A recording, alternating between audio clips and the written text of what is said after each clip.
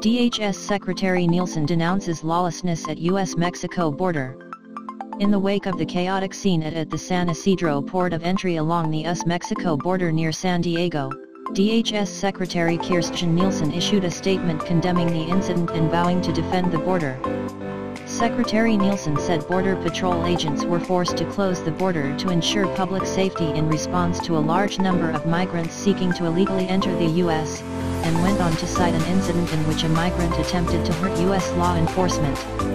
Nielsen said the decision was made after migrants attempted to breach legacy fence infrastructure along the border, pointing out that at least one man sought to harm CBP personnel by throwing projectiles at them.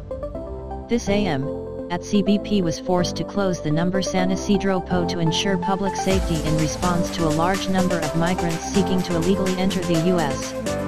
They attempted to breach legacy fence infrastructure along the border and sought to harm CBP personnel by throwing projectiles at them. Seconds. Kirstjen Nielsen, at SEC Nielsen. Nielsen went on to say that the Department of Homeland Security will not tolerate this type of lawlessness, and asserted that the department will not hesitate to shut down ports of entry for security reasons.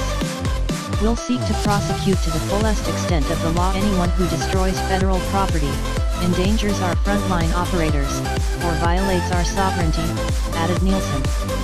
At DHS will not tolerate this type of lawlessness and will not hesitate to shut down POs for security reasons.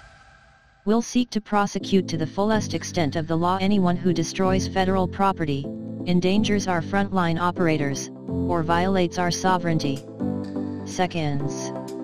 Kirstjen Nielsen, at SEC Nielsen, November 25, 2018. What is Bitcoin? Learn all about it here. The DHS Secretary went on to state